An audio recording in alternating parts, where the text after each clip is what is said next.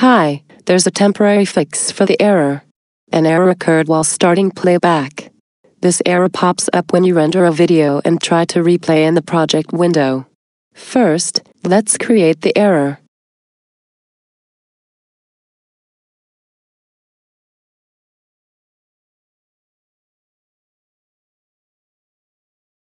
Wow, so annoying, hee.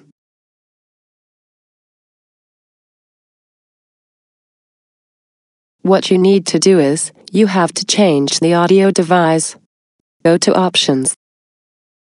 Then go to Preferences. After that you'll have to click on Audio Devices.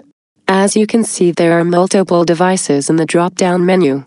Personally, I circle through Microsoft Sound Mapper and Windows Classic Wave Driver.